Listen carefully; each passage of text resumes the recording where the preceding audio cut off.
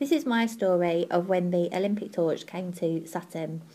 Before the 2012 Olympics, the torch went through all of the London boroughs. I remember waiting for the torch to arrive. I was on Cushelton Road and there was crowds along the whole road on either side. And there was lots of people had chairs and flags and everyone was very excited. Before the torch arrived, there was sponsorship vans and music and a really good atmosphere. The torch came on a really sunny day. When the torchbearer actually came past, it went really quickly and it was really hard to photograph. Afterwards, we went down to Carshalton and there was a large swan in the ponds and there was lots of stalls and music and dancing. Later in the evening, we went to the Prince of Wales pub where we met one of the torchbearers.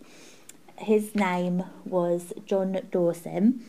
He had been left blind and severely injured after a motorcycle accident, and it was really interesting to talk to him and see what he had done since his accident. Unfortunately, I didn't get tickets to see the Olympics, but I did get to go to the Paralympics.